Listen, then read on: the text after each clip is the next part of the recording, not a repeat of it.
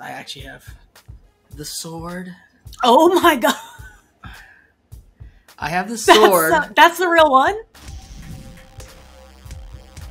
This is a big year because, and I'm sure you're aware, but this is the 30th anniversary of Hook. Can you believe it's been 30 years? No, I cannot believe it's been that long. Now that you mentioned, I did not really realize that till we started this interview. That's amazing. It seems like the last time we really talked about in depth was the 25th anniversary, which is now obviously 5 years ago, which feels like it went by in a blink of an eye. I was watching it last night, and it feels it's interesting watching it as an adult now because it almost feels like more powerful to me now as an adult. When is the last time you watched it in its entirety, and does it hit you in different ways over time the more you watch it? Last time I remember watching it in its entirety was not too long ago, where I reconnected with J.V. Hart, who's the one of the executive producers and the writer of the original script of Hook. And so we watched it at the Austin Film Festival, and I got to watch it at a movie theater, and it was really so magical to kind of see in a theater on the big screen with a packed audience. And of course, now in my 40s watching it, definitely hits different as an adult. I mean, one of the things that first I realized is I'm probably right around the age of where Robin was when Robin did the film, which is it just has a different vibe to it, and we lost Robin, of course, so rest in peace, Robin. And then just what it means as an adult, like to never grow up, to really try to keep the kid, the energy and the hope of the child in us alive. Even as we kind of progress. I've been in the industry now for over 35 years. And when I go back and watch films, it definitely feels like you're kind of like looking through old, albums of friends that you've lost, friends you owe phone calls to, friends you miss, and seeing us at certain, teenage me and Jimmy Matteo at 15 and we're still friends today. It's pretty. Just all these kind of things go through your mind. What's the number one question you would say you get in regards to Hook and Rufio? Always, what was it like working with Robin Williams? Robin comes up all the time, and rightfully so, because he's just a magical person. The short answer is always like, hey man, Robin is the genie. He played the genie in Aladdin, and he is the genie. When you're around Robin Williams, he's so smart and so fast and so funny and so kind, and magic can happen and often does. So that's, in a nutshell, that's Robin Williams. But just beyond that, I got to spend so much time with him. He was such a loving and caring actor and mentor for me during that time of my life. And we talked a lot about poetry, because even going into the film, I was a big fan of who he was in his career. Of course, from the Mork and Mindy days, growing up watching that. But then watching his films like The World According to Garp was a really heavy film for me. And then, of course, Dead Poets Society, where then I, after working with him and talking about all this poetry, continued to love poetry, started writing poetry, and then ultimately created a poetry venue in my living room, which became DPL, the Poetry Lounge here in Los Angeles, originally Dante's Poetry Lounge, and which is now 20 plus years later, became the inspiration, which became Def Poetry Jam on HBO, which went to Broadway and won a Tony. And Robin Williams' spirit is a part of all that. And now it's DPL here in Los Angeles is still the largest weekly open mic in the country. Do you have a favorite scene or moment from set that you shared with him? There's so many. There's so many things I literally would come to set to watch him and Dustin and Steven work on my days off, just to be around greatness. When you're an artist or you do whatever you're doing out there, it's like when you're around greatness, hopefully you have the wherewithal to understand what's going on and have the, just the good sense to sit down and watch it and see it. And a lot of time I'll talk to young artists and I'll kind of just compare it to being able to watch, Picasso paint a stroke or Mozart conduct a symphony. That's what it was like going to set every day, working with these guys, and then taking time off when you don't have to be under the pressure of acting. You can kind of just sit and it's acting class, it's director class. It's Steven looking at you, explaining how he's putting the scene together. Dustin being Captain Hook and seeing the mastery of work he's doing, and just kind of being in in the presence of Robin Williams that he's just kind of does his thing, goes off and just does the magic of Robin Williams. I mean, those guys were wonderful. And as a young actor at 15, and quite a serious actor, you know, I would go to the sets every day watching Hoffman films and asking questions about Lenny and about Midnight Cowboy and about Kramer vs. Kramer, and read his biographies and ask this and that about books. And I had a great relationship with him as one of my heroes. And of course with Robin, he just had a way of kind of bringing you in and just kind of welcoming me into Hollywood. Really, I was a young kid coming into the world, and a lot of times you feel you're on the outside looking in. One day Robin kind of pulled me aside. He was like, Dante, like, where are you from? And I was explaining to him, I'm from the Bay Area. And he was like, oh yeah, me too. I was like, oh yeah, of course, everyone knows everyone knows you're from San Francisco. Like, you're a legendary San Francisco cat. And he goes, no, but where's your family from originally? And he's like, I'm like, oh, I'm Filipino. And he goes, oh, I thought so. His wife at the time, Marcia, she's like, my wife's half Filipino. And like, you totally remind me of my father-in-law. And he starts talking about that and the culture and the family.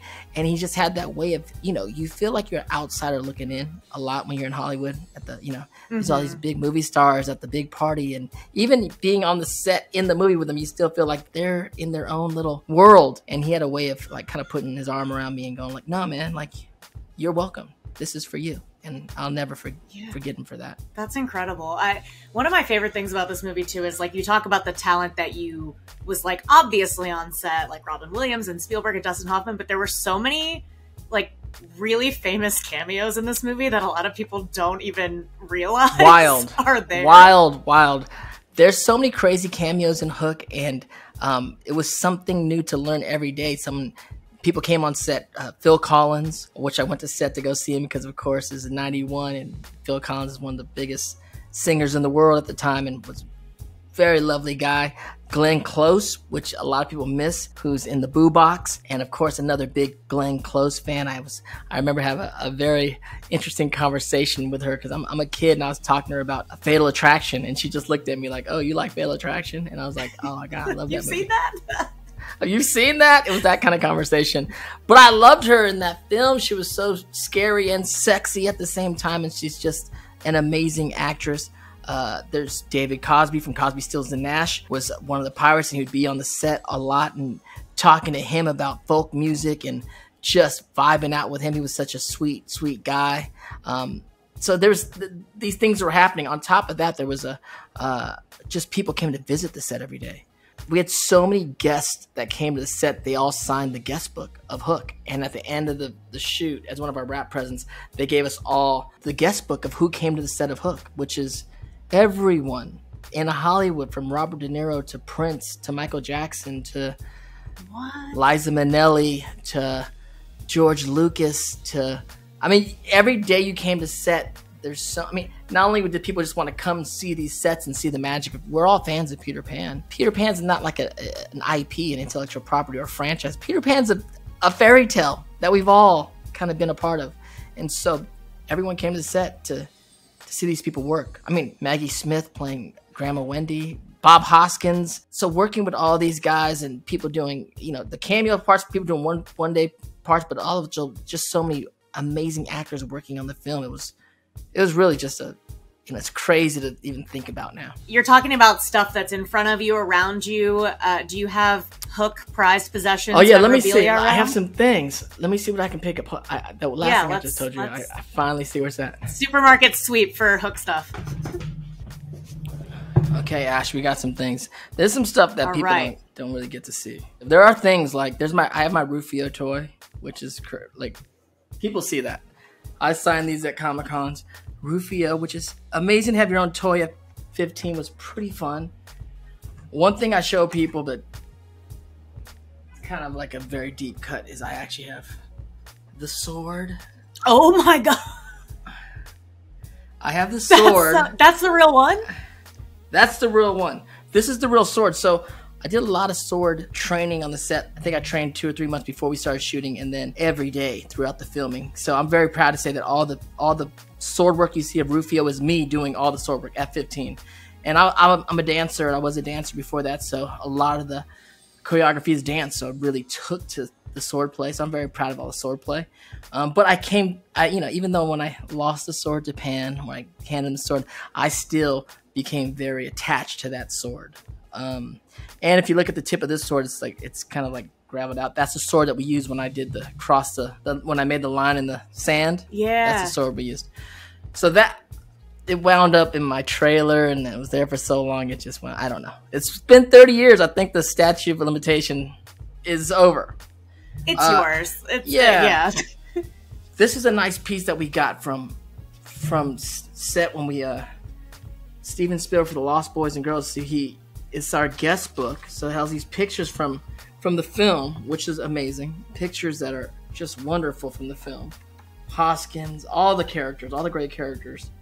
But then what is also great is you see the guest list of the people that came to the set. And it's really great. Demi Moore.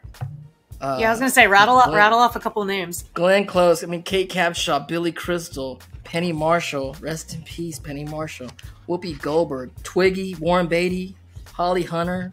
This is the guest that just came by. It's Quincy Jones. God, so many people. When you watch the film, I remember because I was on the set one day, and George Lucas was there, and Carrie Fisher, and of course, I'm a Star Wars fan, so it's not lost on me. Like, oh, it's Star Wars. I have a Star Wars tattoo, so you're speaking my language. So, and of course, George Lucas and Steven Spielberg are really good friends. But that when Tinkerbell is taking Peter to Neverland the first time, there's a little pixie dust gets sprinkled on a couple, and they float in the London kind of skyline. That's George Lucas and Carrie Fisher kissing. Yes. I remember that. Yeah. I just found this out yesterday. Oh, really? That was them. And I remember being on the set that day going, oh, that's Princess Leia. He's kissing Princess Leia. What's going on? And then the last thing I'll show you, which is a personal gift. And like I told you, Dead Poets Society was one of my favorite films. And so my rap present from Robin Williams was Leaves of Grass, this book, Walt Whitman book that they talk about in Dead Poets Society. And he inscribed it for me, and so it's really one of my prized possessions because I love the movie so much, and I love Robin, and I love poetry, and he's just an amazing person. And this was an amazing gift from him. So this keep some memorabilia around. I think this is a tough one. If you could revisit any character you've played, maybe it's Zuko, maybe it's Rufio, maybe it's somebody else, who would you want to revisit, and what would you want to do? Good question. Look, Zuko's probably one of my favorite characters, but I did him for so many years, and we got a lot out of him, and I love all the relationships I made during that time in my life, and I'm still close to a lot of those people. I think Rufio we got to go back to because I was so young. You're 15. We're around literally the gods of the industry, and I did do my best to kind of be present, but to go back and one more moment to in a working condition to talk to some of these people. Some have passed away, and to spend time with them to get another piece of gold from them.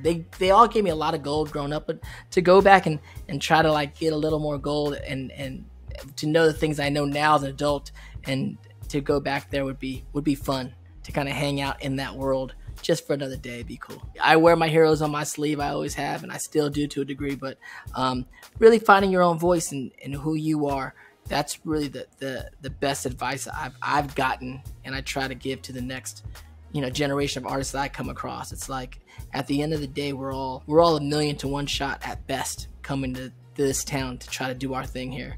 Whether you're black, white, Asian, Latino, male, female, trans, gay, straight, we're a million to one shot at best, which is horrible. It could be 10 million to one, but the only shot you got really is you.